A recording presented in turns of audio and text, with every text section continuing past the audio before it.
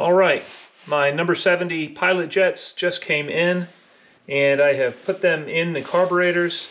I've also received a needle here and installed that. I've set all of my float heights to the same height here, and these are ready. I'm ready to put the bottoms of the carbs back on and get these reassembled and back on the bike. So I'm really happy about that. I'll go ahead and put it back on time lapse and go ahead and button these up so you can see it.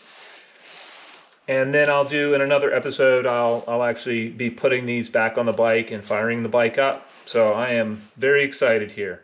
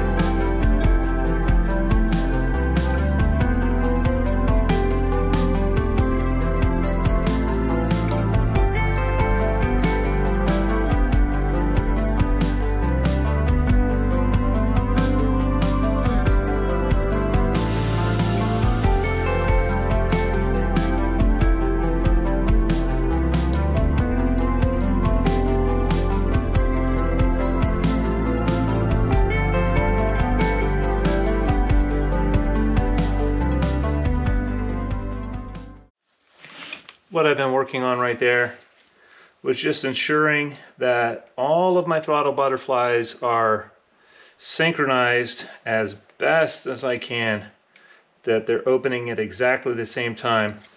And there are a series of holes on the lower side, the lower lip here, and what I'm making sure is that all of those throttle butterflies pass those holes at exactly the same time.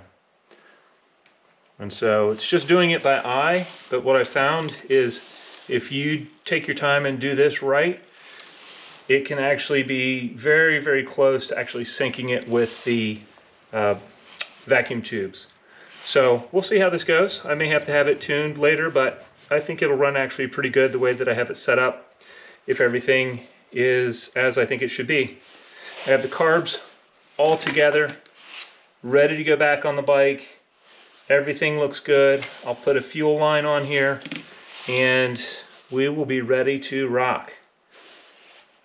So stay tuned for more episodes coming up here on this project.